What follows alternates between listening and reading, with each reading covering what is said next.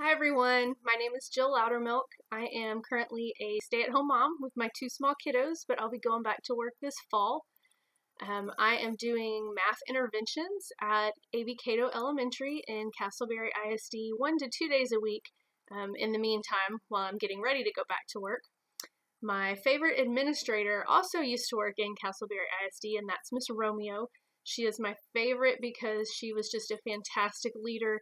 She created a real sense of family, but she knew when to get down to business. She was very efficient, just a great person to work for.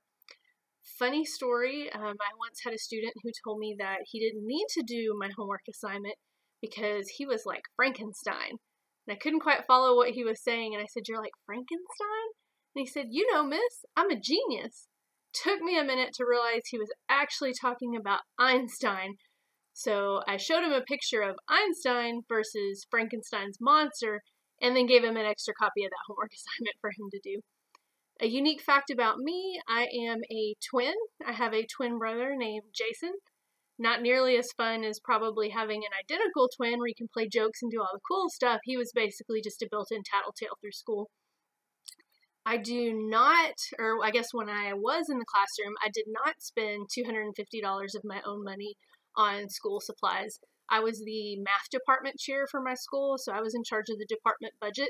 So we made sure that we sat down and planned out everything that we were going to need throughout the year, and we were very lucky that we had budget funds to be able to buy most of the things that we needed. Now, I did spend some of my own money on little things here and there, or things that kind of came up during the year, but I don't think it was $250 worth, or if it is, I probably don't want to know. Anyway, it was nice to meet everyone, and I look forward to learning more about you. Thanks.